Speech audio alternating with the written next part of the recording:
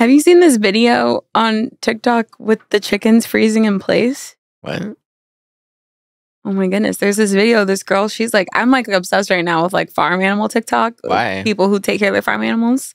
For like the piece Brings of me it? like, especially the sassy ones. Like there's a few sassy ones that are out there like, come on, Rebecca, talking to the cow. Oh, right. So funny. Right. But this one girl was literally just out there with her chickens. And then she was like, come on, guys, come on, whatever. And they freeze. It's like 4 chickens. They freeze in place and don't move for maybe like 3 minutes.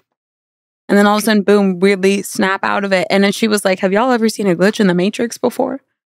And it literally looks like time stopped for a second. And they're like mid-walk and literally just all froze at the exact same time. It's on video. And she's conveniently recording the whole thing? Yes. But I'll show you the video and it looks real, I promise. There's no way you could fake that. No. It's impossible. No. Wow. But it's not what you think, though. It's not like a still frame. She's walking around actively, like moving the camera, and they're not moving. But did she caught the, come on, guys, while they were moving on The camera? whole thing was happening like a normal video. She was literally just going to film herself feeding the chicken. And so she said, and they froze. And she was like, what the hell is going on? And then she's like, guys, come on, blah, blah, blah, trying to like. I know exactly what the goddamn's going on. No. Yep. No. Yep. You're going to deny Nope. that this happened? Nope. I know there was a bloodbender near. There was a bloodbender near. That would explain it. Real quick. Maybe her child. Is a bloodbender. Yep. She have a child, do you know? I don't know. Yeah. Her daughter's in the house. Yeah. That's what was happening. Or another chicken was a bloodbender. But I think that that's what it is. It's like we always want to think, oh, there's a glitch in the Matrix. But really, there could be other powers at play. For those who are watching and don't know the reference, it's a reference to Avatar: The Last Airbender. I like speak like that with so many of my friends that I like forget that that's like not common speech. Right. Look it up. There it is. Enjoy it. Whoop. There it is. Hey daddy, hey mommy, get in the bed and let's party. Hey daddy, hey mommy, get in the bed and let's party. Hey, hey, hey, hey, hey, hey, hey, hey. How are you feeling with your tiredness? I'm tired. Really? Why? I don't know. Maybe because we just got back from doing, what was it, 7 days Yep. of camp writing. Drove back to LA in the dead of night with no sleep. Yep. Went to a music video shoot That we were in. that we starred in for 10 hours. Maybe that's why I'm tired. That could be it. I don't know. Yeah, And now we're in bed filming another episode. I know, right? We had a 9 a.m. writing camp that we ended up getting in bed, I think, at like 11:30 p.m. the following day, and we were straight awake the whole entire time. And we were in a different state. That was the funniest part. And I thought we were going to leave Phoenix at like 4 p.m.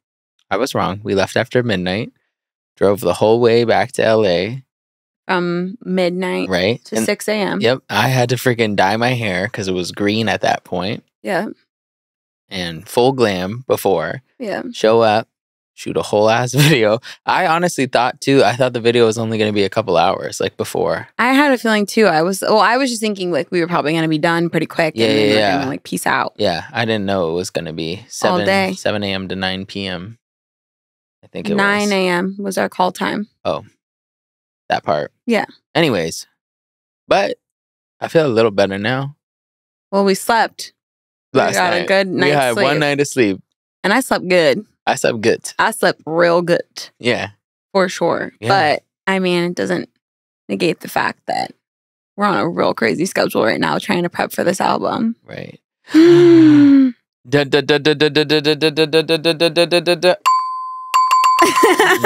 girl. We have a secret to tell you guys. And I just spilled the beans. And you did spill the beans, but not all of it. And I think we can go into full details now that we're almost there. Let's do it. Let's talk about it. Okay. In a few days, a few short days, dun, dun, dun, dun. on January 1st, DaddyMommy will be launching an amazing new project. And it involves music. It is an album. But not at all, because we will be giving you guys, and you're hearing it here first. We're not announcing this on anything else. No, this is only for the children. Yep. The faithful, the loyal. Yep, just for the faithful and the loyal, and the on time. Amen. Faithful and the loyal and the on time. We will be releasing a song every single week of 2024, starting January 1st. Ah! We don't have a scream button, so I'll just make the sound. But we also have this. That's fair. And we also have this. That's right. Period. Yep. And I feel like it's time for us to talk about it a little bit. We've been keeping that shit under wraps. For anybody who just heard that, Yeah. let me just say it again because it's actually crazy. Yeah. We are releasing one song for every single week of the year next year. Yep. Every single week. And we know better than to try to do that on the fly. Mm-hmm. So we're not just like making a new song every week. Right.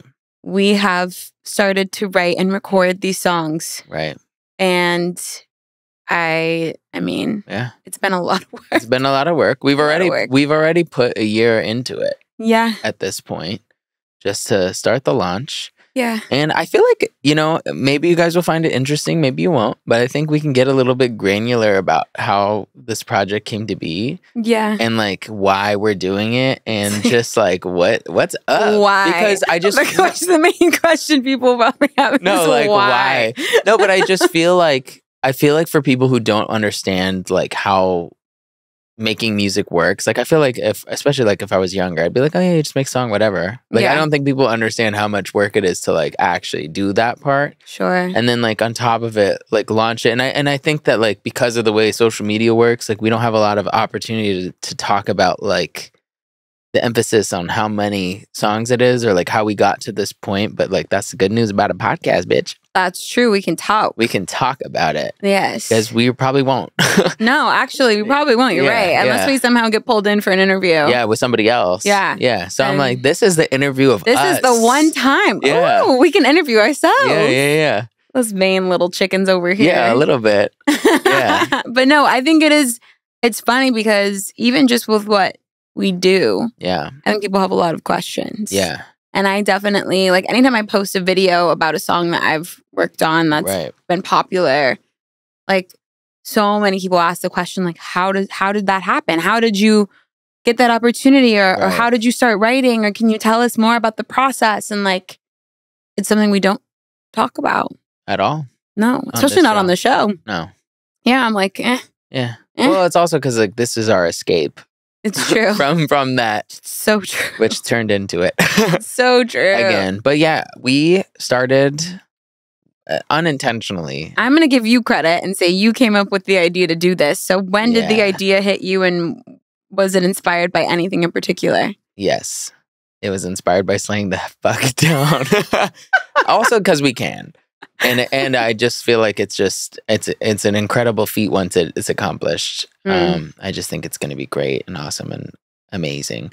But basically, we've had this idea probably in the shower, not together. I was probably in the shower or at the gym. Probably the shower. I take more showers than I go to the gym, though. I'm going to give credit to the shower on this one. And I was like, what's stopping us? I feel like music has turned into content, like more than it used to be. Because it used to be like a lot less people could break as artists because it was like all controlled by the major label system. Yeah. And there wasn't really a chance to be an independent artist. So like before, people were funneling a lot of money into one song and you did a proper rollout and like you ended up becoming big via the fact that there really wasn't that much competition because there couldn't be because of how much money it costs to put into one artist. Yeah.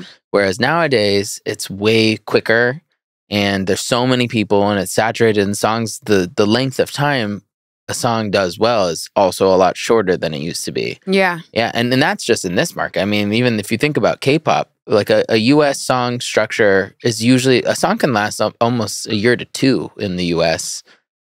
Performance wise, like even in Korea, it's like 6 months, maybe a year if it's like huge. So things just roll really quickly. So I just kind of hit this point where I was like thinking, I was like, wow, music is really turned into content, like in a lot of ways. And it's weird because it's actually always been content. I just think we call it art. It can be artful. Sure. For sure. There's an art form to music, but at the end of the day, overall, it's entertainment, it's content. And then we, Rachel and I, as writers, I mean, we're writing, I want to say near 365 songs a year already. Probably. Like we were already doing that for other people here and there, not to the degree where they're all getting finished and put out. That's a whole other part of it. But we be doing this. We be writing. We be writing. And the idea just kind of like came, and and this is why I got to thank Rachel, because I brought it up and I said, digest this. You're going to think I'm crazy, but you're probably going to say, yeah. and then it kind of came to be. And I think that we've just done it in such a planned way that it never became overly daunting. Or I've never felt during it that we're scrambling. And that's why I think all the songs are so good, is because there wasn't anything there was no pressure on it. You know what I mean? There hasn't been. It's just been like, we're just making songs because we want to make what we want to hear. Well, and the best part about it is we didn't talk about it. Yeah. I think there's also added pressure when you tell people that you're working on something. Then all of a sudden you feel the pressure to like, let's make it something that people are going to want to listen to. Right. But you're absolutely right. We just made what we wanted to make. Right. And I feel like it's been so much fun. Yeah. It's been tiring. So tiring. Because we, for those who are curious about the process, like we did it a week at a time, essentially. Basically, yeah. So like with that being said, it's like those weeks that we've dedicated to working on the album have been like long days. Because we're like, really working on making these records great. Right. Because we know we have to have this many of them. Right. And it's like you don't want to sit there and half finish something. Right. Or like throw a weak idea in there, because you know that like at the end of the day, you're trying to get enough records to meet the goal. Yeah. So like, and we're full recording them. That's the other thing. A lot of studio sessions out here, it's like you'll record the whole song, but like maybe you're not going to do all the harmonies and ad libs and details. And we go in. We go in / also like even on the days where we're so tired. Yeah. It's like you have to deliver a good vocal. You got to. Because it's gonna come out. Yeah. Yeah. And it's not cute to sit there and like sometimes on a demo, you know, you might mumble through a song or like not give it its full energy because you know, okay, somebody else is gonna sing this later. Like whatever. Right. We don't have time for that. Oh, yeah. We don't have time for that. And we be going till like 3 a.m. at least every day. Like some of these songs, when people hear them, you're probably going to think these must be the most energetic, crazy people you've ever met in your life. And the truth is we were half asleep with like, I'm just picturing myself. Like, actually, one of the things I thought about at the last camp is I just remember how there was a time in my life where I was so insecure about not having makeup on and not looking like presentable. And I'm like, you've seen me now at like my grimiest. And it's not that bad. Because we're there at 2, 3 in the morning trying to give the performance of a lifetime. And we do. Dying. And we do. Listen, it's a lot. Yeah. It's a lot. But it's been like you said, I think we really planned it and we took our time and tried to like do it in a way that was the most efficient for us. And I think it's helped, like you said, take a lot of the stress out of it. But also, I feel the need to talk about the nature of the songs. Because I think without spilling too much. I do think that something that's really interesting when you work in music and when music is your job is it's really easy for a lot of music to become very boring and monotonous to you. And I think that us making the music that we wanted to make is making music that's fun. Right. Making music that like gives you, like you said, that entertainment level that like I think we both maybe grew up seeing a lot more of, and also like as people who create music all the time don't get to create actually very often. No, we don't. It's like, I think it's kind of interesting. And maybe this is like due to just the state of the world and what we like went through with the pandemic and everything. But I do think a lot of the music that we work on is like, it's either rooted in deep feelings or comes from like some like struggling place. Like, I think a lot of people come into sessions and are like, yeah, they want to write songs sometimes that are like up tempo, but like, I don't know. I think it's rare almost. Yeah, it does feel rare, especially stuff that you would want to like dance to, or stuff that you like think is fun just because it's fun and you're not taking it too seriously. Like, that I think is super rare, because I do think everybody really puts a lot of pressure on themselves to like either deliver a certain sound, or to give a certain story, or to provide certain lyrical content that's like, this is amazing. And I think that whilst there is absolutely a place for that in the market, and there are tons of people who want to listen to that, I think for us, especially as writers, it's like, it's so refreshing and so exciting to work on something that's like just purely creative. Yeah, that's how I would sum this up. Yeah. It's actually like the first like major creative project I think that I've gotten to do, because there's no boundaries, because it's new also. Yeah. That's the other thing. It's like, we never had the pressure of making it any certain thing, because it doesn't exist yet. Right. Well, and like, for the listeners, put yourself in the position of somebody who, like, I don't know, say you bake all the time. And like, then you're given the challenge of like creating your own recipe and coming up with something that feels like fresh to you. Right. Like, you get to make a is it cake kind of cake. Yeah, you can make so many things. But it's like, it's really fun, because it's like, as soon as you're off the recipe book, you know, it's like there are no limits. You can say whatever, do whatever, and it's so freeing and so fun. No, it's been great. And it's almost like funny, because it's like, when I first started writing, I would have never written any of the songs we're writing, even like song mathematically. Like, I would have never done any of this. I would have been like, we need to follow the rules. Yeah. And now I'm like, it's almost like you have to have written for so long to be able to make something that's this carefree. Yeah. Yeah. No, it's kind of wild. Yeah. And it's like, after, at least for me, after maybe like, goodness gracious, I'm like scared to count. I want to say after like 5 years? No. My last like solo release was like as an artist. Yeah. Was technically, I think, end of 2020, end of 2019. Important.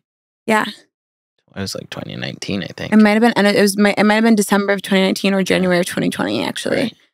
But I mean, yeah, so maybe 4 years ago. Yeah. And even before that, you didn't do anything. And there was a gap. Yeah, there was a gap before that. And like I definitely don't feel like I had even thought about doing an artist project. Yeah. Okay, so let's say, wow, I'm really counting here. 7 years. Yeah. I think it's been 7 years. Yeah. That's crazy. And here we are. You brought a bitch out of retirement. I know, right? Right? No, and we brought our producer out of retirement. Yeah, literally. Literally.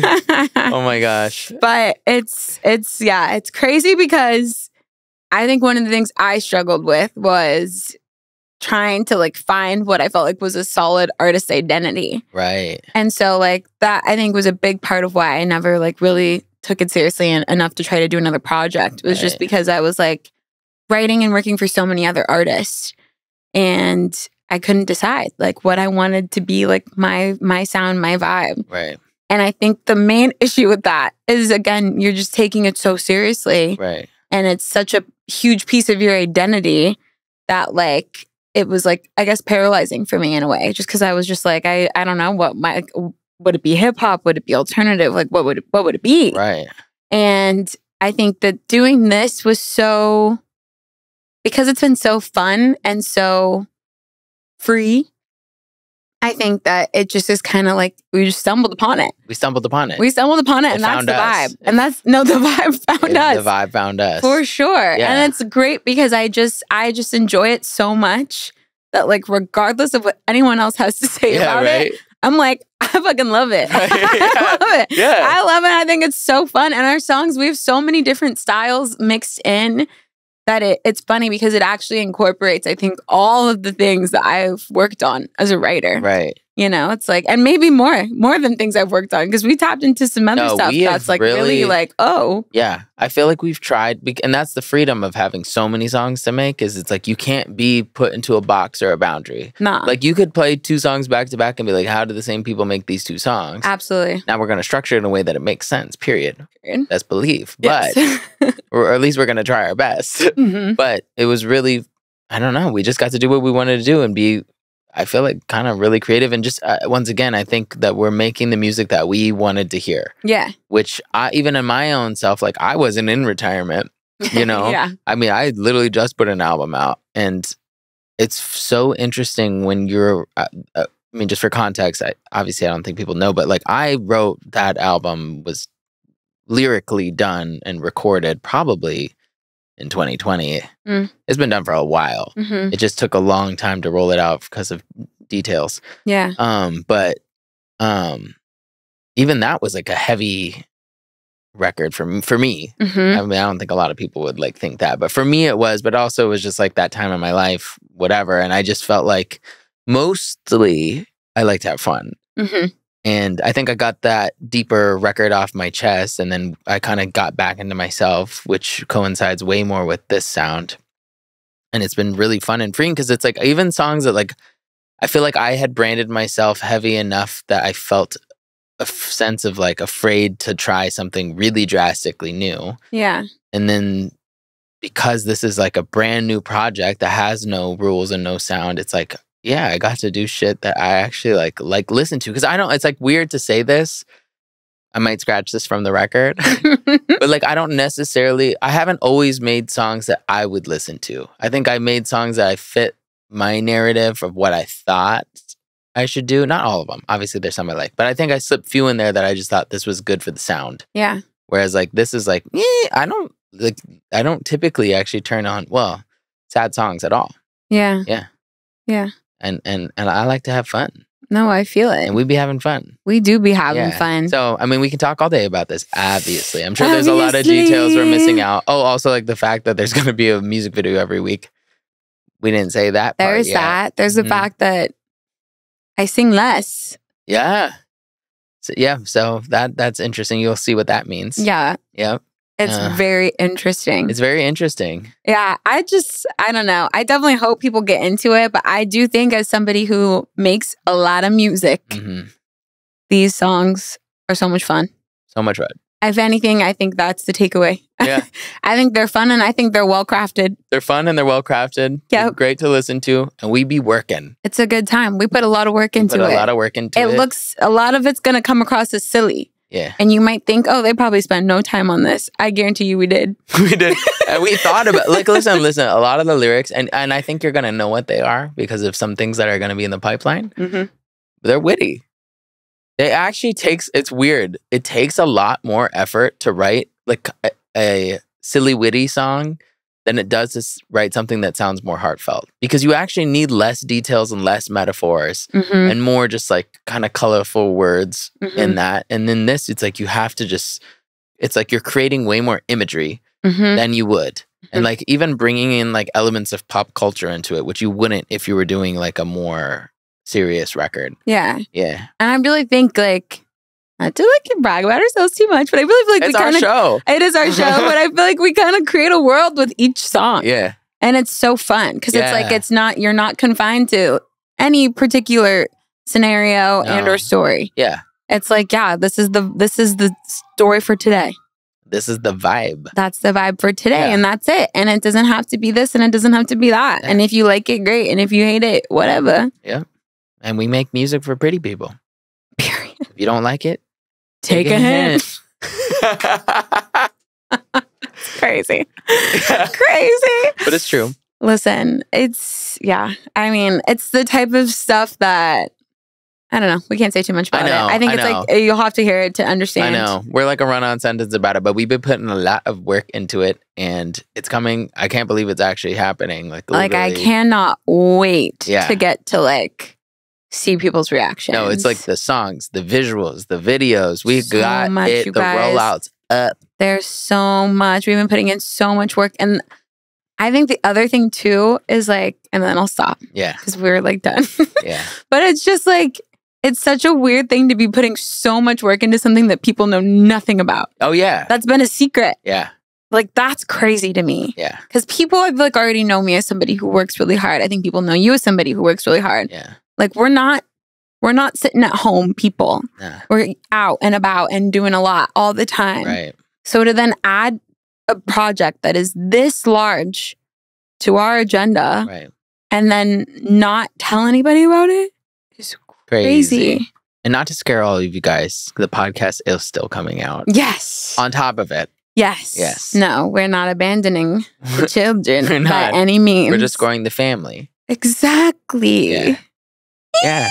And honestly, I feel like what's funny about this episode in particular is I feel like this is one that is going to be ripped out again later by somebody else and people will go back to just to hear the origin. Yeah. Because I feel like we're not going to be able to go, I guess, this in depth about the project / we might not even want to. No, I don't think we're going to want to. And I think it's going to be really tough. Like, as people start discovering the songs, it's like you can't speak on one song and speak about the project.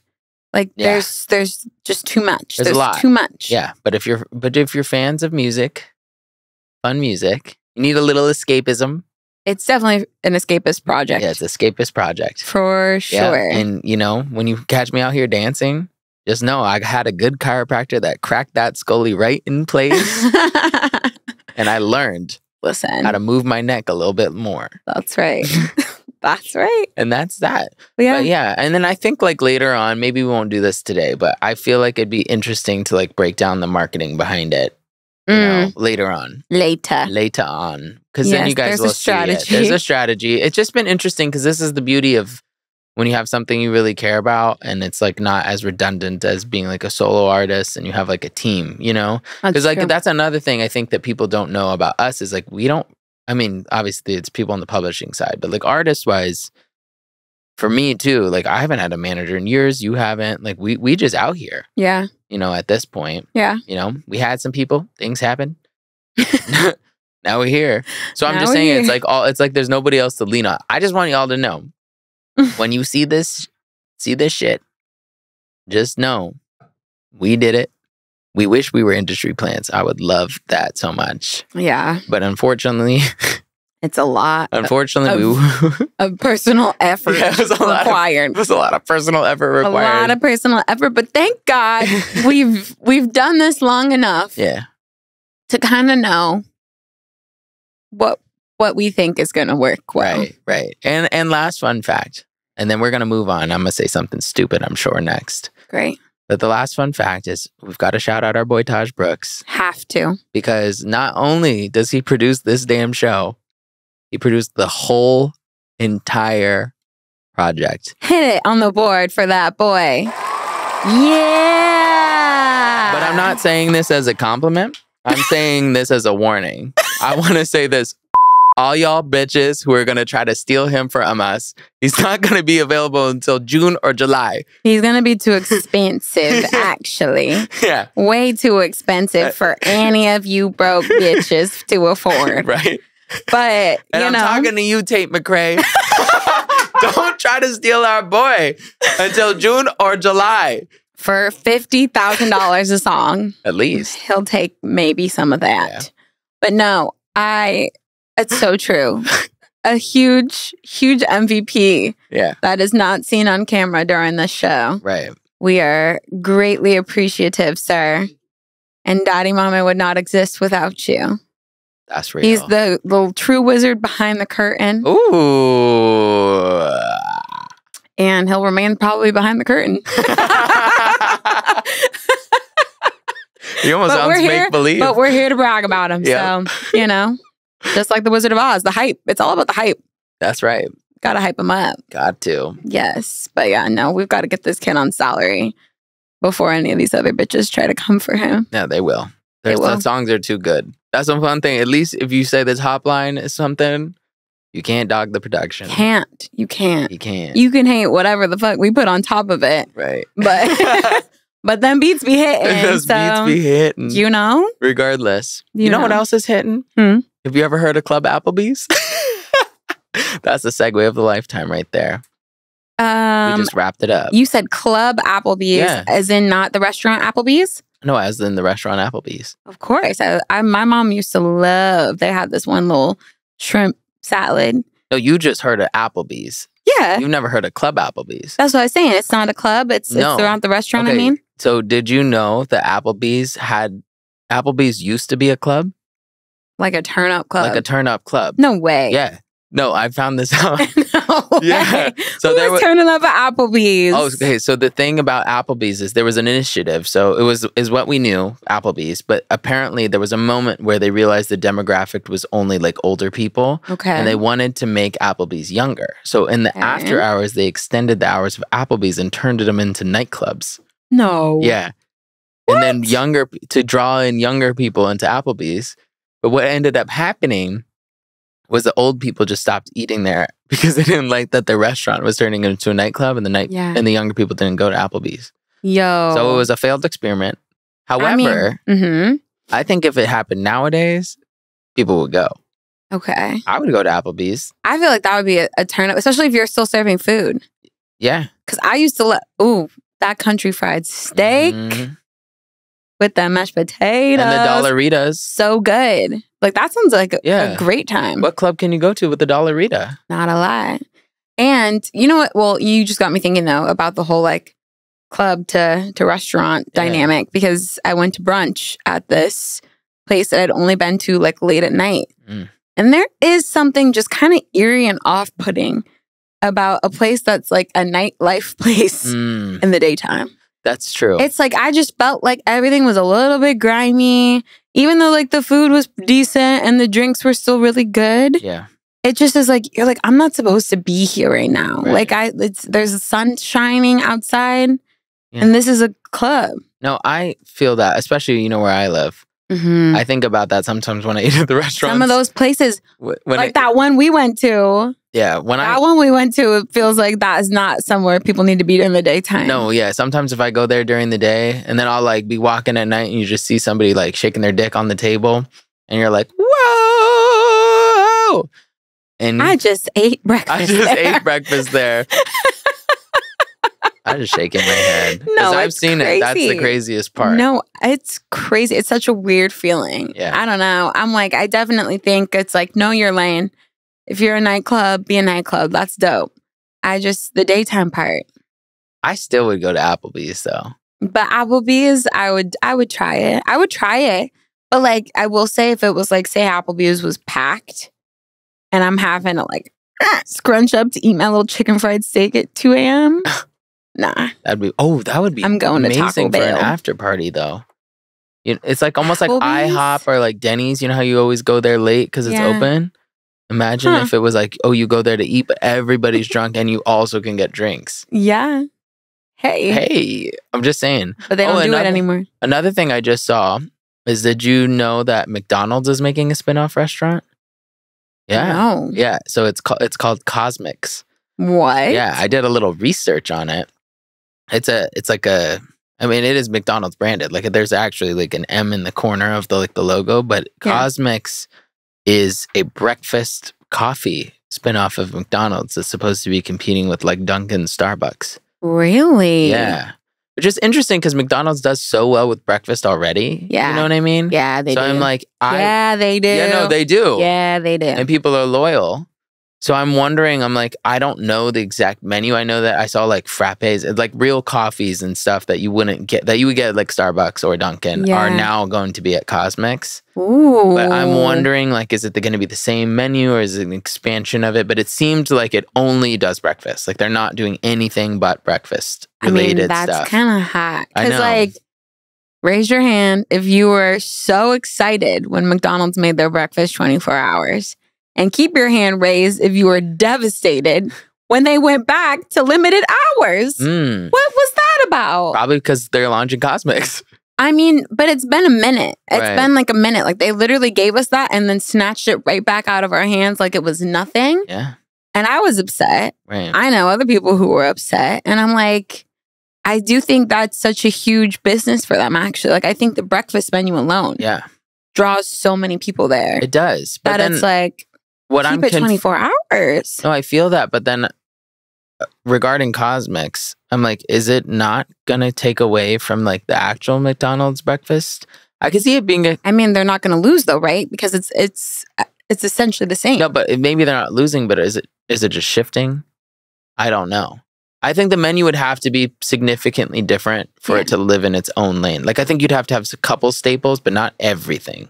But like also like, what a slay! If I can get my like Starbucks level coffee Right. with my McDonald's breakfast sandwich in one place, I'm going to Cosmics. Right. Like I'm going. I'm saying this. I'm pretty sure I'm going to Cosmics. Yeah, no, I'm going. It sounds great. Like however they want to do it. Yeah, like it's like Just sign me weirdly, up. I don't care. Just sign me up. I just know. Sign me up. We'll talk about it on the pod. Like Yeah. I will try Yeah. any and all things on your menu. Yeah. No, for one thing I know, I'm going to Cosmics. I'm going to Cosmics. I don't really care what's there. I'm No. thinking because the thing is, I just already you already trust. I Period. trust her. That's the word right there. I You know? trust that breakfast menu like Yeah, more than a lot of other places. more than anything else. Consistent for how many years of my life? So many years. So many years I've been eating. Yeah, and then the thing too, I think, is like living in LA. Like we've learned that there's so many places you can go to where they feed you like a mouse and make you pay hundreds of dollars.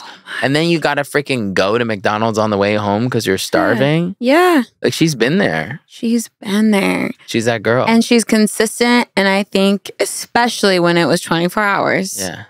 it's like the fact that I can get the same consistently delicious sandwich any time of day, clutch. Right. So clutch. What I'm curious about though, speaking of consistencies, you know how Starbucks wait. get Sorry to curb the conversation real quick. There's only been one McDonald's experience that was not consistent. Should we shout them out? Oh my God. This is an honest review. Yep. This is a message for you, McDonald's in Buckeye, Arizona. You can go to hell. You can kiss all of our asses. And let me tell you why. Because we strategically on our road trip pulled up to your ass after hours. It was past midnight. You were the only 24-hour McDonald's in the vicinity. Mm-hmm. And that's something that you got to hold to a higher standard, I feel. Mm-hmm. Okay. First thing, roll up, mobile order doesn't work. We're trying to use our little DC discount code. Okay. Can't get that. Let them know. I'm going to let them know. Mm-hmm. Next thing you know, we got to struggle through that. Mm-hmm. Then they tell us we got to pay cash. Mm-hmm. At McDonald's? Cash only at McDonald's. At McDonald's, we got to pay like cash it's a only. strip club. Yeah. And I'm like, first off, when am I even holding cash on me? Thank the Lord, he always has my back. Amen. Hallelujah. I had a 20. He sure did. Roll up. I see, Mr. Burger himself standing there. Hold him a 20. We get the freaking food. What was it? Cold. Cold. Those fries were the coldest fries I've ever had from McDonald's. Yeah. In years. Yeah. I've never had fries served to me cold like that. No, it was like the type, like, you know how like you order Uber Eats or Postmates? Yes. And then you get the fries and then you just didn't grab the bag in time. Right. Long like delivery. That tasted like fries that had been sitting in the fridge. Right. But usually you can like freaking put that shit in the microwave or something. I never have had them hand me the bag. Yeah, right. Fresh out the window, you're cold. Right. How does that happen? And we had to pay in cash. And no napkins. Thank you, sir. And we had no napkins. We're eating cold fries with salty fingers. We didn't ask for any sauce. But we didn't have that either. We sure didn't. But like, that was so disappointing. Devastating. I'm like, it just is crazy because y'all have an amazing track record. Yeah. And this little location is going to mess it up. Yep. I hope the McDonald's in Buckeye turns into a Cosmics. Yep. I hope y'all have your time. Listen. Yeah. It just was unacceptable. No. Enough that I would leave a phone call to the manager, and this is my version of that. I'm so not a person who would like go through any trouble to write like a bad review. Yeah. But like, that was exceptionally bad. No, and we were in the pouring rain and cold.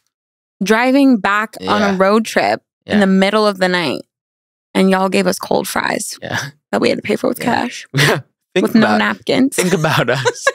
Think about us. Yeah, but anyways, I agree. Maybe they should just transform into a Cosmix That's what I'm location. thinking. That's probably why this idea started. Or an Applebee's. Or a Club Applebee's. Yeah, something's got to happen. Something's got to change. So anyways, do better. No, For real. they really need to do better. Yeah. But That was wonky. I can't. I have a question for you. Okay. This is a very random question. That's fine. But if, say you were married. Oh. No, I'm not married. Okay, say you were. I'm not. Say you were married. Okay. Do you feel like it would be weird to tell your best friend that they could either date or marry your spouse after you pass away? Because I just heard this girl say that on this TV show, and I was like, I would say it to my best friend as a test. oh. Yeah. I wasn't trying to get your reaction because if you're like, oh my God, yes, I would definitely marry your, what is it? Not an ex when you're dead. Marry your current spouse. I would definitely marry your current spouse. I'd be like, what the fuck? I don't know. You're attracted? I don't know. I'm just saying that's trifling. And also, as the best friend, I would think that shit's rude. You think I'm gonna be single? I'm that dusty. Damn. Is that sloppy seconds? Dusty seconds? I don't even know what that is. I don't know. It kind of makes me sick. Kind of wild. Yeah. I just am like, I think it makes me uncomfortable to think about it. Are you sure it's not like one of those things where like, if I ever die, please take care? Nah, yeah, it Of my wasn't spouse? that. It wasn't that. It was like, not like you guys should link if anything were to happen to me. Like sexually? Yeah. It was all wrapped in one little I feel like I've conversation. heard of this happening, but just because it's like you're both grieving together and then that's the common denominator. And then I don't understand the whole grieving turning into sex thing. Like, I don't get it. I know some people do that. That's how the whole the grieving to sex pipeline. Yeah, the grieving the sex pipeline has to be studied because I just don't understand where you're getting the energy. When you're supposed to be sad. Right, granted, TMI, I can't dog it because that's how I ended up here, but still, it's a lot. Huh? What? You know I'm a pill baby. But a grief baby? I'm a grief pill baby. No. Yeah, my grandfather died. Don't laugh. He's dead. Continue. Yep. My grandfather died. Mhm. And then the appropriate reaction by the parents is to do that little handshake they do. Next thing you know, here I am, fought through the pill. And I came out on top. And you want to guess how my sister got here? More grief? Grandmother died. No. She fought through the pill as well. Way. Yep. No way. Yep. I don't know. Yeah. It's like my brain went somewhere dark. I'm just saying. I'm just like, is death a turn on for people? Like, I'm like, I don't know what that is. In this family, it's something. I'll say that. I don't know. I don't know if that's too on my. You know, people that drop out, you got to restock. Yeah. Yo. Yeah. Right. No, That's literally, crazy. Is that like a genuine genetic thing that Just you're like like, people going to funerals to get aroused. No, but maybe it's like if somebody in the family's out, you're just like, oh, we got to replenish it. I don't know. I treat that in the same way that I treat like the whole like makeup sex thing. If I'm mad at you, I'm mad at you. Like I'm not interested in Right. being physical with you if I'm mad at you. Right. I don't understand how that's a thing for people. Just being angry makes you excited. I'm like, sounds like something to work on in therapy. Yeah. Well, side note from that, I mean, I think that some people like being angry and fighting. Like, I think it actually does turn them on and fulfill them. Yeah, I can't relate to that. No, I don't think you can. You're very stable. Mama doesn't like to fight. I really don't. No, but some people love it. Like, genuinely, like, they couldn't be in a relationship without having somebody they can fight. Yeah. Like, they love that shit. I mean, in a way, I understand it because you're passionate in an argument. So you're just transferring that passion into something else. But like, I don't know. I guess I'm way too much of a bitter hoe. I'm be sitting there like, you know what you did. Don't even think about it. I'm like, no. No. Gates closed. Sorry about it. Ooh. But not sorry. But no, some people are really into it. And apparently some people are into, creating babies amidst deaths in the family. Yeah. It's interesting. Yep. Sorry to air that out, but it's true. You added the pill on top of it, which also was not related, but... Oh, but it's still true. It's a part of your story. Part of my story. Congratulations, you're persistent as hell. Mm-hmm. It's the only time I've ever been quick in my life. Mm-hmm. But nowadays, I would say that I would rather be hot and late than early and ugly. I will never show up to anything on time if I'm not ready and put together. That's just the truth.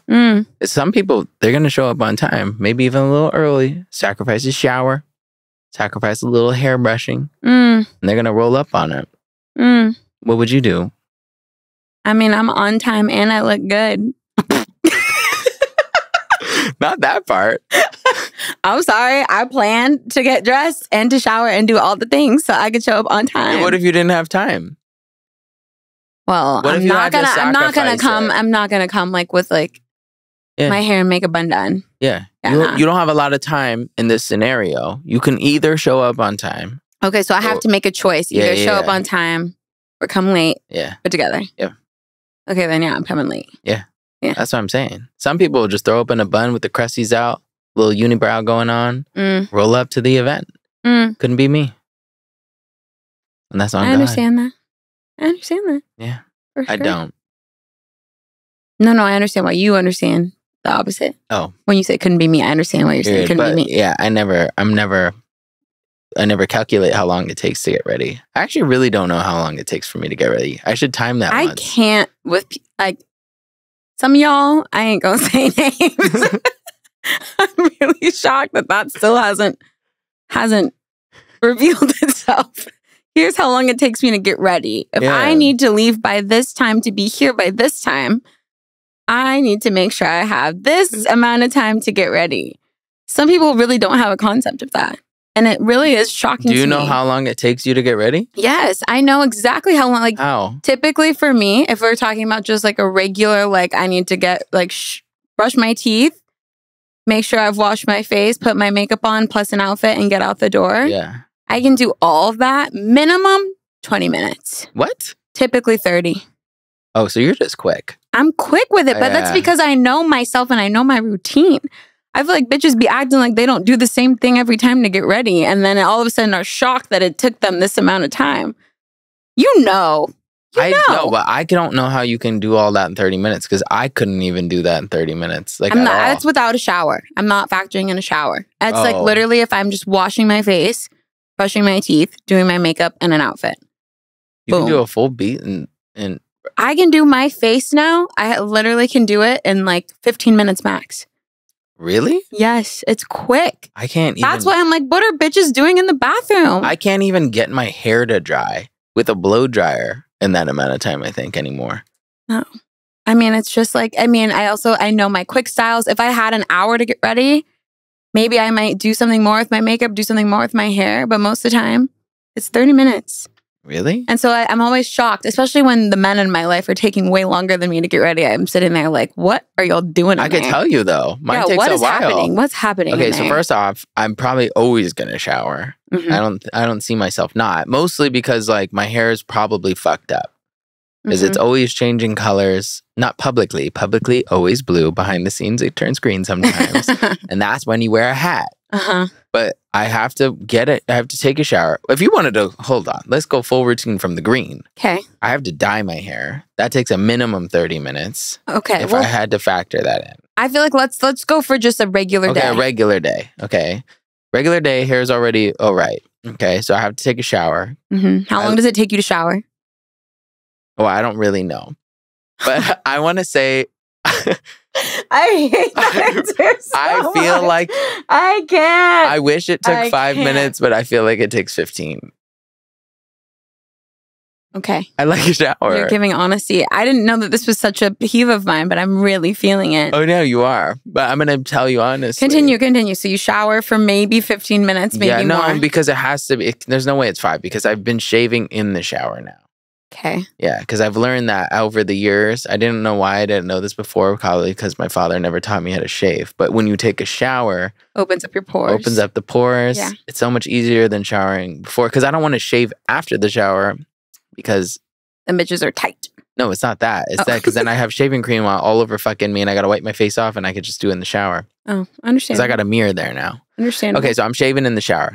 That shit's taking a minute already because, I have that beard. Mm-hmm. Yeah. So, and then I got to do my little, you got to leave the conditioner, you got to shampoo, and you got to leave that conditioner in for a little bit because my hair is fucking wire if I don't do that because of all the bleaching. Okay. Okay. So, yeah, I would say at least 15 minutes we're in the shower. Probably more. It sounds like it's more than that. Maybe 20. Maybe 30. No, 30 is crazy. But I could time it and it could be 30. But it's probably 15. Okay. 20 maybe. Okay. Then I have to get out. Then I have to dry my hair. And then it takes... So you do a full blow dry? Yeah. Well, if I'm going somewhere, like for real. If my hair is going to be done like today, like... You're looking at a blow dry. You're looking at a blow dry. Okay. I could air dry it, but like that's going to take hours. So I'm like, this is a quick. But the thing is, it's like when my hair is like super bleached, like right now my hair is like really blue. It's not just like the tips. It just holds the water. Like I cannot get it out. So I'm not, it's not quick. Like I'm fucking blow drying my hair. If you had to guess, how long do you think the blow drying takes? I think my hair blow drying takes I can't even say 10 minutes. It might take like... No, you don't have to be shy about it. Like how much? No, I'm like thinking about it. I don't know. Now I'm learning I should time myself just at one time to see like how long this actually takes. So fascinating. I think my hair, I don't know. It might take 15 minutes for it to fully dry. Okay. Yeah. So now we're at 30, right? I mean, it's sounding to me like your shower probably takes closer to 20 to 30. So I'm going to lean on the side of more. Okay, so you think I'm at 30. So you're at 30 with the shower. 20 with the hair. And 20 with the hair. So you're almost at an hour. So I'm at 50 minutes and my hair looks electrocuted because then I have to go in because okay, just for context, like my hair is naturally curly, but when you bleach it, it's a mixture of curly and straight now. It looks like electrocution. It's like a zigzag. Texture is off. Yeah, it's off. So I have to use heat on my hair for it to look like my hair. To style it the way you want to style it. So then I got to go through and do that. I want to say that takes 10 minutes.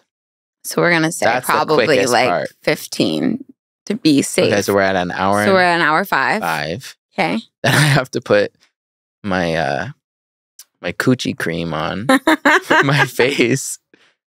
I use coochie cream on my face. Huh? I use coochie cream on my face. What cream? Oh my gosh. I have, because I used to shave and I would get razor burn always, like on my face. And then I got this thing called PFB, which is for your vagine.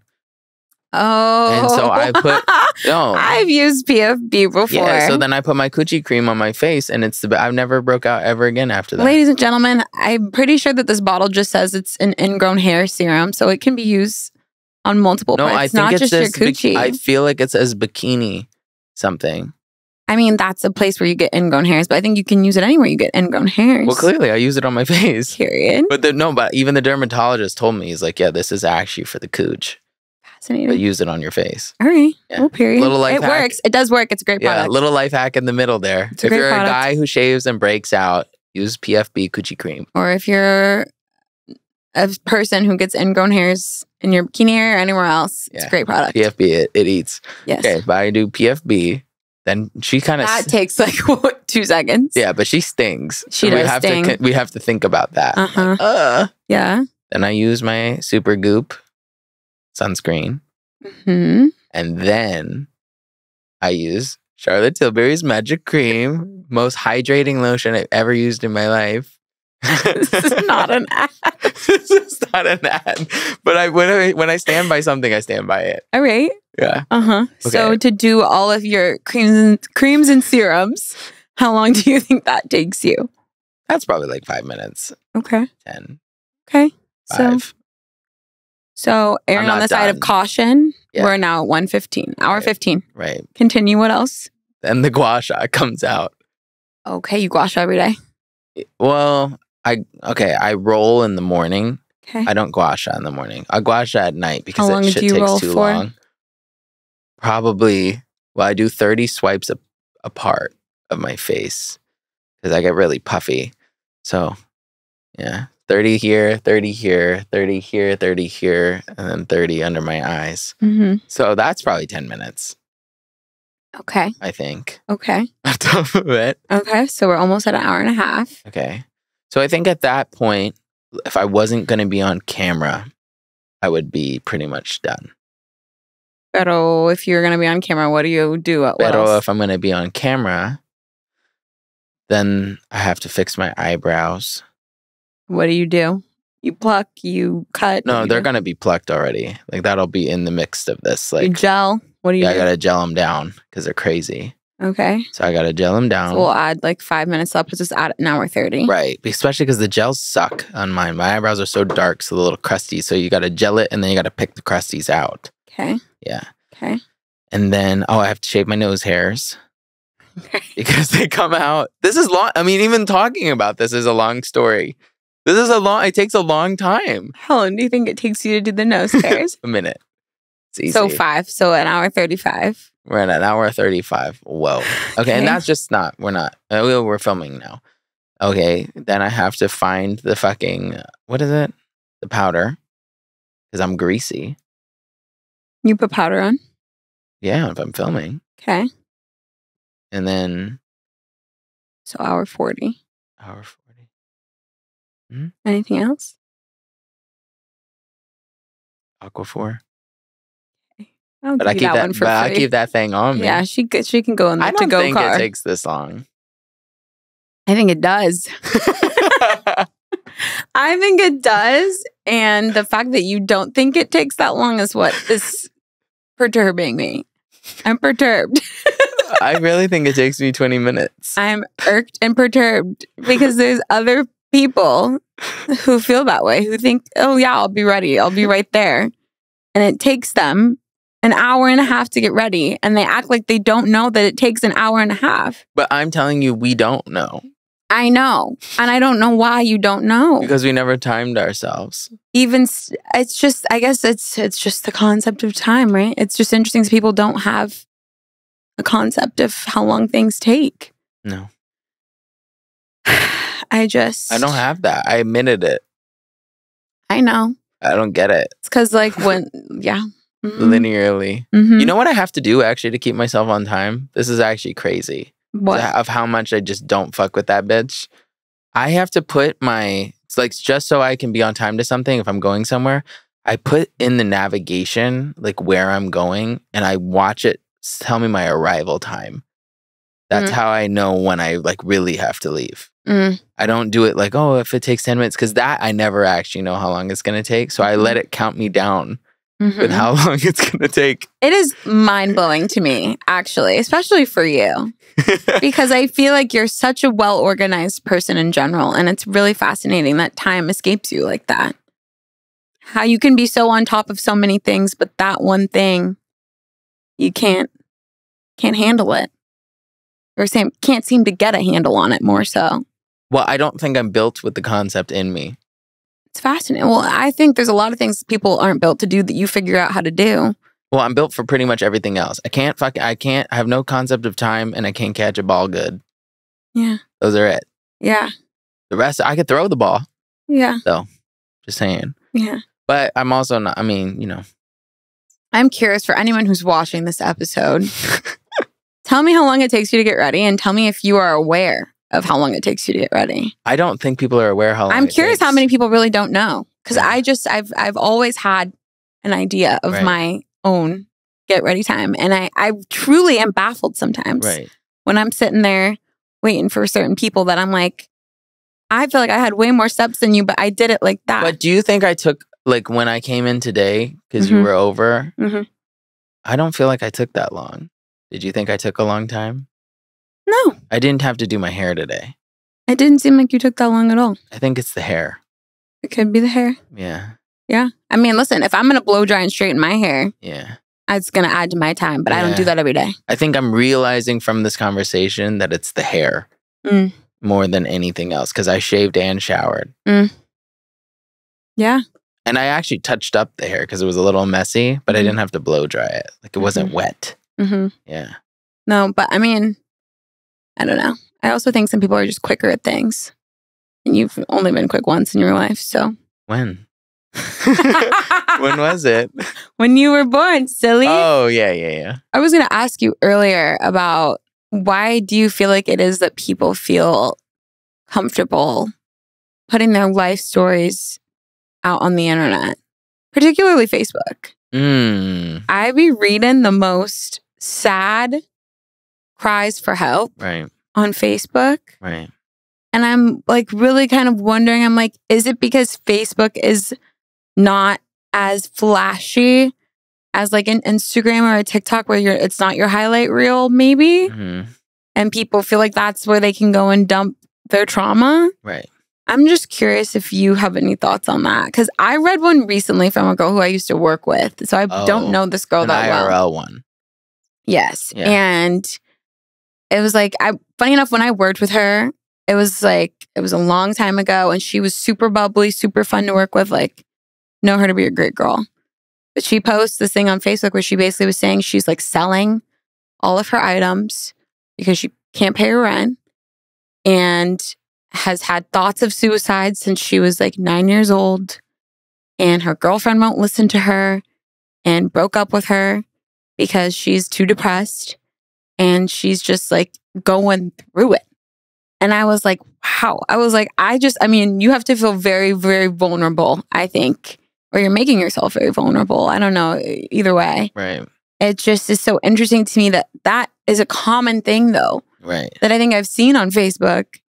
And like, I like to go on, I know like a lot of millennials are like not really down for Facebook like that, but I like to go and just peek and be nosy. Right. So like, I love it sometimes. I don't even like stuff, like I don't heart stuff. A lot of the time I just be looking and scrolling and seeing like who's got whose babies and all that. Right. But nonetheless, I be getting a lot of these really depressed posts. Right. And I'm like, what is it about Facebook that feels like such a safe place? Because in fact, to me, it feels way more personal because these are all the people who know you for real. Right. And I'm like those, I don't know. I would be probably very shy about it. Well, I would say in her case, hers seems a little deeper than what I was going to say originally. Because like hers seems like it's like a cry for help because of the ideation part. Like I feel like if you're really at that point, sometimes, I mean, if you're having like suicidal tendencies, I don't think a Facebook post with a cry for help is the worst of your worries, you know? Yeah. I think that in that instance, I could see her doing that because she probably wants somebody to help her or just something to like look forward to. Well, do you want to know the worst part about this story? I do. Is her girlfriend commented on the post and they started beefing in the comments about their like relationship. Like, I was there for you. I called you. I did this, this, and that. So how are you going to sit here and try to act like I didn't listen to you? I listened to you. Why are you deleting my comments? Why are you deleting the stuff that I put on there? They're going back and forth on this post. I'm like, okay. Whoa. All right, I'm going to backtrack. People are crazy. The truth of what I was going to say is there's a lot of people out there whose biggest value set is A, attention, or B, sympathy. People love it, okay? People love sympathy. I would actually say more than attention. I think people are like, oh, you want attention. It's not that. It's sympathy. And it could be innate. It could be deep-rooted in family traumas, getting raised a certain way, birth order perhaps. It's a lot of factors that go into it. But I think the only thing is if you're putting yourself out there, you're hoping for a reaction from somebody. I don't know if you can control what the reaction is, but I have to say, she probably enjoyed that she got her girlfriend's attention. Could be. You know what I mean? It could be. You ain't talking about somebody online thinking they're not going to respond, right? Yeah. And I honestly, it might have been at a point where like the girlfriend wasn't even talking to her at all. And this is what got her to respond at all. Possible. Publicly. So it could be on the other end, I was on her side in a sympathy way for a second. Now you got me thinking she's really manipulative. Oof. And that whole thing was a ploy because there's certain things you can say that's going to get people to react. It's just unfortunate that we'll never know. I'm Yeah. like, people just be putting that stuff out there. You know what I do wish they would put out there though? What? Facebook has the whole thing where you can put on like, oh, is now in a relationship with so and so. Oh. I think they need to create the breakup alternative of that. And people need to post their breakups because I can't keep up. No, why are people always hiding their breakups? I don't know, but it's also Yeah. really confusing for the outsiders. If you're telling me that you're in a relationship and then next thing I see you with somebody else. No, but they had that. You remember? It used to be on Facebook. It would say change their relationship status to single. Oh, Like, you're it would right. say that. You're right. We need that on Instagram and we need that on TikTok. Like it should Yes. say in your bio single Yes. or in relationship with. Yeah. Yeah. I think, and then, no longer in a relationship with would also be helpful for us who need to play catch up. Right. Like in the same way that they have your work history, I would like to see your dating history. Right. No. And then, you know what? I totally respect the people who like just don't post their significant others at all. Like that's kind of who I am, I think. Mm-hmm. Like deep down, I'm like maybe here and there, but like really it's going to just not, it'll be between us. Mm-hmm. But other people, my favorite is the ones who overpost. All the captions are like a paragraph about it. And then like one day you're just like looking and you're like, I feel like I haven't seen that person for a minute. And then you go on there and you just notice everything's gone. And then you're like, Yes. it's always the ones who always act like they're the most in love Yeah. of those volatile splits. I definitely see Yeah. that as a pattern. Yeah. The ones who end up with the messy relationships and or end up with somebody completely removed from the picture are the ones who love to brag about how great that person Yeah. was. What is that? I think it's like, if you feel the need to parade your relationship, it's not giving substance for me. Like, it's like if you are really solid in your relationship, Right. why does everyone else need to know about it? Yeah. it Why do is. you have to talk about Why do it? they have to know about it? Like, you want somebody to know you found somebody?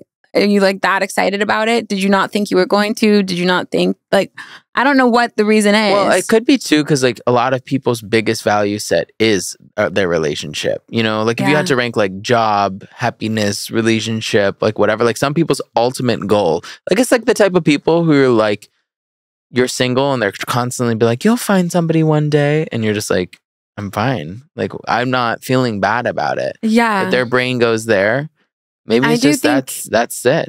And I think, well, to add to that, I do think a lot of people find worth, like self-worth, in their partner and in their relationship. But it might not even be like specifically in their partner. It might be literally just because they're in a relationship. No. They feel valued. Totally, because somebody loves you, somebody wants Right. you. And like maybe the person that they're with actually doesn't value them. So the fact that they're in a relationship externally shows that they have value. So that's why they're posting about it. Yeah. And I people mean, like the facade. I was going to say, people post on social media anyways, just because of the fact that they feel like they need to like show people Right. how dope their life is. Right. So maybe part of that is if you feel like you're in a dope relationship, then you want to show that too. Right. But I don't know. I guess I've just always felt like relationships should be more private. And I think the reason I feel that way is because I don't like when other people talk about my relationship or interject in my relationship. So I don't want to put it out there Right. for people to like see all the time because I don't want people to feel like they're entitled to any sort of an opinion on my relationship. Right. Well, you're private. Yeah. Yeah. But I I just, think that's like- good. I mean, I think it saves you a lot of hassle. Yeah. And also, like, I don't know. I think it's really important to not feel like your worth is tied up in your relationship. Like, you have to be a person. Yeah. I don't know. And it's not, I mean, not to say like, hey, if it's that person's birthday or if you want to share a little like, oh my gosh, I'm so proud of this person for their accomplishment. Like, Yeah. I'm here for that. But like, in terms of just like, oh my goodness, like we all know We those know. people. Yeah, I don't actually even Oh, care gosh. if like your partner is a frequenter. It's just like it's like you got to be on vacation or like it's got to be like a Right, we're selfie just and out not there doing stuff. not like directly about them. right. that's And not the about part. the love. Yeah. Like, you don't need to brag about your love. Oh my god, if you just posted each other and been like so in love as the caption, or I can't.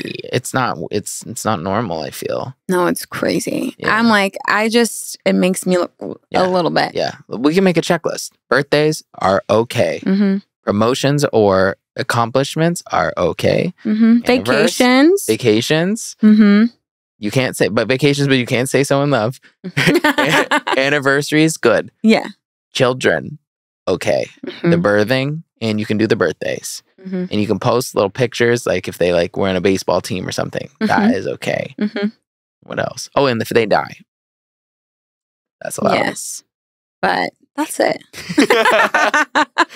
That's all. That's all we want to see. Yeah. Wait. We do want to see one more thing.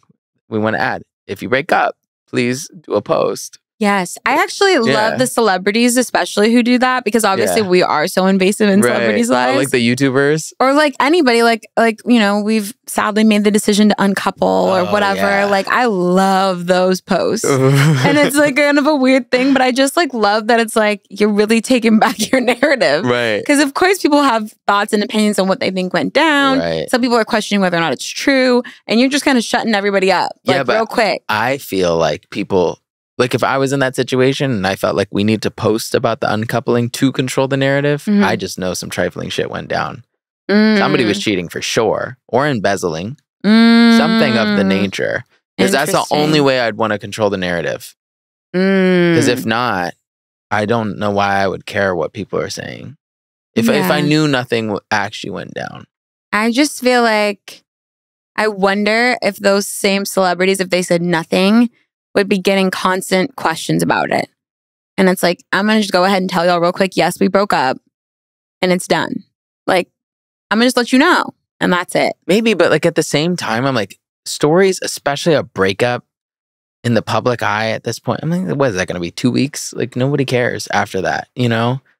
That's fair. Like nothing lasts that long. News recycles so quickly. Yeah, it does. Even like I feel like controversies and like people are like apologizing for things and stuff. And I'm like, I just genuinely like half of them, I'm like, this would blow over in a week anyways. Sure. But to my other point, it's like if you're somebody that like maybe you haven't seen them in a while and you're like, oh, how's so-and-so? And you don't know. No. Next thing you're like, oh, I'm embarrassed. And you could have just told me that y'all broke up. No, I know. That's the worst when you ask. And then they're like, oh, we're actually not together. Yeah. Oh, we're not together anymore. And you're like, yeah, I don't even ask anymore. I've learned. I think I've ran into that situation too many times, and now I'm just like, "How are you doing?" No, I mean, listen, that's like almost as bad as asking about, you know, how far along are you? That's worse, but yeah, still bad, still bad, still bad nonetheless. Yes. Wow. Well, should we do our little seggy? Yes, let's do it. We shall. Cancel me convo. Cancel me combo is a silly little term that describes the healthy debate of a mildly or extremely controversial subject wherein daddy and mommy participate in the beloved practice of rock, paper, scissors to select sides and then proceed to argue in favor of their assigned position regardless of their personal beliefs. Disclaimer, neither daddy nor mommy are legally permitted to be canceled from these conversations. All right, so what's today's topic? Okay, today's topic is, should there be such a thing as an adults-only flight? As in a flight where no children are allowed on board.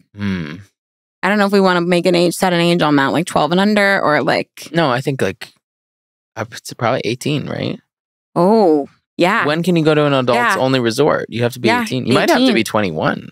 I think most places it's 18, because I think the drinking age is 18 in most countries. Okay, let's say 18 and up flight. Okay. And this isn't sexual. No, this isn't like adults only as in like adults only. Like, no, you really just have to be like on paper adult. Like an adults only resort. Age appropriate. It's just no screaming. Yeah. Period. And drinking is allowed. Right. For everyone, really, at that point. Anyone could order a drink on that flight. Oop, let me stop. That was a great point. Only if you're 18. If you're 18, you can't. In certain countries. Period. Okay. Sure. Okay. Let's rock, paper, scissors. If you win, yes, we should enforce this. If you lose, no. Everyone should be allowed on planes. Okay. Ready? Ready. Rock, paper, scissors, shoot. Rock, paper, scissors, shoot. Okay. So mine is, no, everybody's allowed. Yeah. And yours is, cut them off. Yeah. Okay, go ahead. Okay. How many times have you been on a plane and you've thought to yourself, somebody shut that kid up? I hate to say it, but it's true. We've all been there. And I've definitely sympathized with all the mothers out there because I know it can't be easy controlling children on a plane. That being said, new concept, ring-a-ding-ding-ding-ding, adults-only flights. Imagine if when you go to book your flight, you can choose the option to book on a flight that only has adults. No screaming children. You don't have to listen to any crying, no fighting, no annoying teenagers. Like, it's just a free for all the adults to be with other adults. I feel like there's also the opportunity at that point. You're assuming everybody's of age. Why not pass out complimentary drinks to everyone? Because at that point, you can. You don't have to worry about, oh, is this person of age? Is this person able to do it? Blah, blah, blah, blah. Everybody's of age. If you feel like you want to maybe offer only adult movies, ooh, scandal, but also fun, you could. Everyone's of age. You could do all sorts of things on adults-only flights that I think would be totally acceptable, minus, I don't know, people's comfort levels. But like at the same time, I just think that with children, I think it would also maybe be helpful. Like by the same token, you could have, you know, kid-friendly flights. Maybe it's like a la Disney cruise where you can, you know, offer fun things on the plane that will maybe keep kids entertained. I think right now, because there's no separation, everybody just kind of has to deal with everybody. But if you were to give the option of doing adults only or kids only, well, you can't do kids only at 5 of the parents. But if you were given the option to do adults only, I do think that it would be something that a lot of people would be willing to pay for. And I think people would be excited to travel more, especially like on those late flights, early morning flights. The last thing you want to hear is crying. I hate to say it, but it's true. And then it's like, you get to relax. You get to relax, have peace and quiet, make it to wherever you're trying to make it. No fuss. And I think maybe that would be helpful for parents as well, to know that, you know, you're not going to have some weirdo staring at you crazy because your baby's crying. You know, you can just accept, hey, listen, if you wanted peace and quiet, you should have booked an adult-only flight. Something to think about. Mm. Mm-hmm. All right, my turn for normal flights. It's so much to say about it. Okay. Airlines are now rolling out adult-only flights. For no extra charge, there's now going to be planes that are only for adults. Now, I have to say, although that sounds like a nice idea, I feel like mostly it's just a dig to parents, because I feel like it's hard enough to get from point A to point B. It's hard enough having kids every freaking day. So now on top of it, if somebody who can't get on one of these adult-only flights ends up on your flight, you're already paranoid enough that your child's been crying. Like, nobody likes that. Even more so, the parent hates it because it's embarrassing and you can't control the situation because you can't say anything to your kid in public because you don't want to be freaking painted out in a negative light. So you got to let them cry. And then everybody's looking at you and they're going to be rolling their eyes thinking, fuck, I wish I was on the adults only flight right now. And you're sitting here being like, listen, I wish I was too. But you know what they didn't roll out? They didn't roll out a Nickelodeon flight. They didn't roll out a Disney flight. And in fact, if they did, they'd make you pay a lot more. So the thing about it is, it's just another way to enforce kind of, I hate to say it, ageism in society. Because once again, for some reason, people they really struggle to hold the concept that children are also people. And maybe the reason that children crying bothers people is because they haven't cried in years because they've bottled up trauma and aren't able to release that and get that out. And the sound of children's tears is actually enforcing the fact that they have things they need to work through with therapy. And instead, they're upset and they're trying to get on these adults-only flights so they can drink liquor instead of going to a licensed professional to talk about their emotions. And it really is just bringing out a lot of things that just don't need to be brought out. I think it's a goofy concept in general. I actually am very curious. Would you take an adults-only flight? Let me know in the comments. Period. To those of you listening, that's how you do it. Yeah. Slay. Yeah. You know, well done. Thank you. Yeah. No, honestly, I sympathize heavy with parents. I actually feel really bad usually. Me too. It's like, it's definitely not your fault if your kid is crying on a plane. No. You're freaking cooped up. Yeah. I know the pressure bothers kids' ears and like, especially for babies that can't even talk. Yeah. You hit an age where you start sympathizing with them. Like, I used to be like, oh my God, why even bring them? You know? Like when I probably as a teenager. When you see people shoot those nasty and now looks. I'm like the opposite. Like if a kid starts screaming, like I almost want to go to the parent and be like, it's fine. No, right? Yeah. Can I buy you a drink? Yeah. I know we can't help it, but I'm like, you got to get from point A to point B. No, What are you going to do? I'm also the queen of like, oh, let me try to entertain your baby. Yeah. Like, while it's freaking out. You're a baby tainer. Yeah, basically. Basically. Yeah. But yeah, no, I feel really bad for parents. I think it must be really hard, especially if you have to carry like a stroller and a car seat and all that. Traveling with all that stuff seems like so much. No, I even like, listen, I struggle just traveling with my dogs. And because like sometimes like, you know, they make them go in a carrier like under the seat. And if I put the special one in there, like she got a real attitude, you know? So I got to stick my hand in the bag and then she'll be like, ah! In there. And I'm like, if the dog's making sound and I feel like that uneasy, Yeah.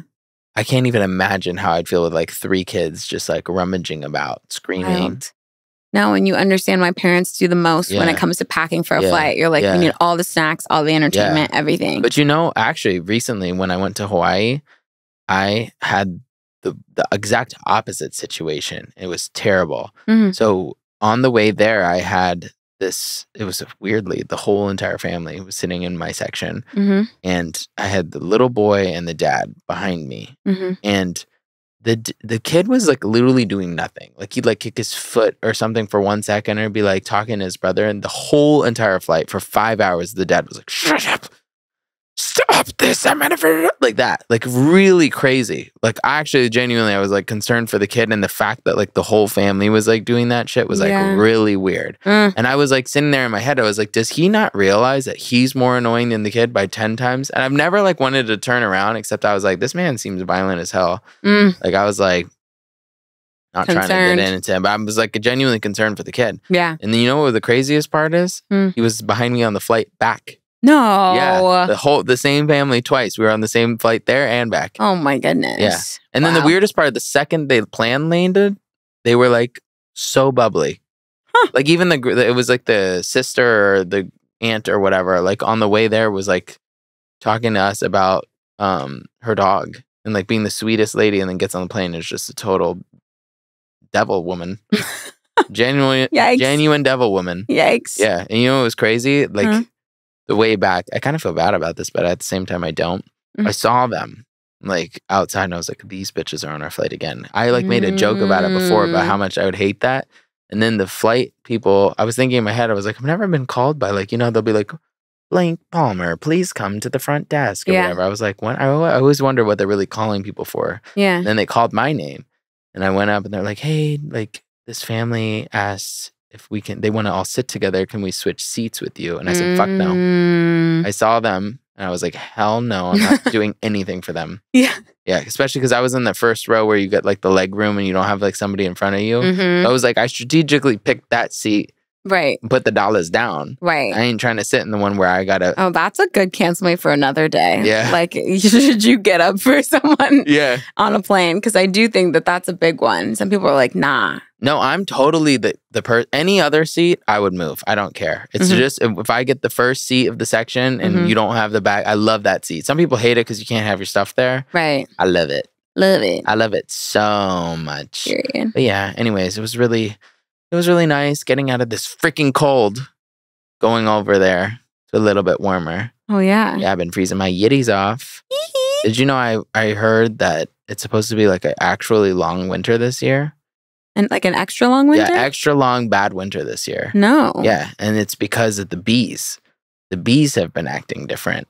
So they went into like their like winter hibernation 7 weeks early this year, which is like kind of unheard of. We got to follow the bees. Yeah. And they've been kicking the drones out, which is like the worker bees, you know? Oh. So they're like out. They're probably dead now at this point. And then instead, I guess usually like in the beehives, they like stockpile honey in like different sections. So it's like everybody's eating during the winter because they don't really go out because like obviously they're going to freeze to death. Yeah. But apparently the bees' behavior right now is they're stockpiling all the honey by the queen. And this is like very common right now in bee behaviors, which is the prediction of like that they know that this winter is going to be deep and go for a while. So they have to act in a certain way. Yeah. Bee culture. Bee culture. Huh. Yeah, the bees know. Wow. Listen to the bees. Take care of the bees, man. Save the bees. Yeah, so anyways, bundle up, y'all. And if you're thinking about buying that jacket, buy it. Good to know. This is what I've heard. Good to know. And that's today's weather report. Anyways, but the good news is we have some heat and missile songs to warm you up. Some heaters are on the way. We have some heaters on the way. Love it. We're excited. to be releasing this project, and it'll be coming out January 1st. And if you're listening to this before then, just know we started a new account. It's called DaddyMommy Music. That's right. We wanted to just be DaddyMommy, but somebody took that. We're going to have to pay probably a hefty fee to get that back at some point. Yeah. Yes, but for now. Yeah. DaddyMommy Music on everything. Mm-hmm. You can go on Spotify and Apple, just DaddyMommy. Mm-hmm. Page is up. Mm-hmm. Give us a follow. Mm-hmm. And be looking forward to it. And we have a big content rollout. Yeah, we do. Yeah, we do. And we're excited for you guys to hear it. Yes. And if you guys actually genuinely, if you have any questions about how this project came out, or you want to hear us talk about anything specific about it on the pod, please message us. Let us know. Let us know what you want. Yeah. Yeah. Yeah. And with that, Ciao. ciao, Bella.